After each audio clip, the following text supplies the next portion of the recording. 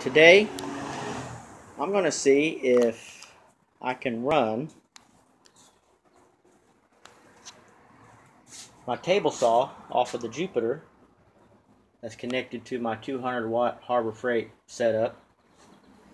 There's the extension cord. It's already a bad idea to do with an extension cord.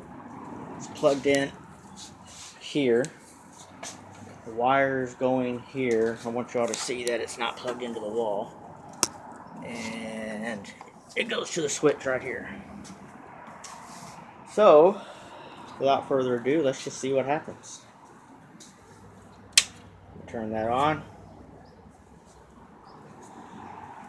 See if it comes on. I haven't tried this yet.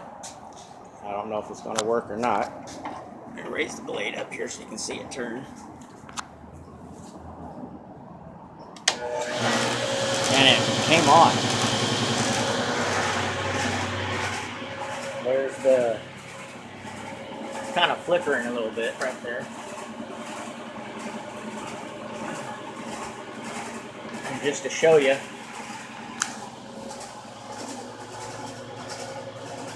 pulling quite a bit too. I wish that thing, as usual, my junky meter don't work.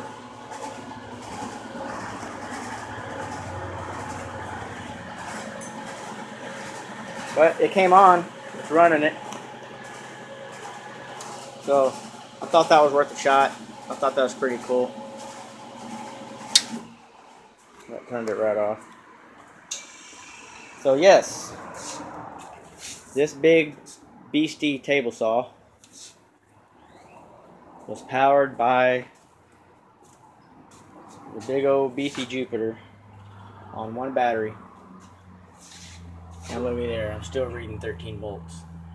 Yay! Okay, I'll see what else I can hook up to it. Thanks for watching.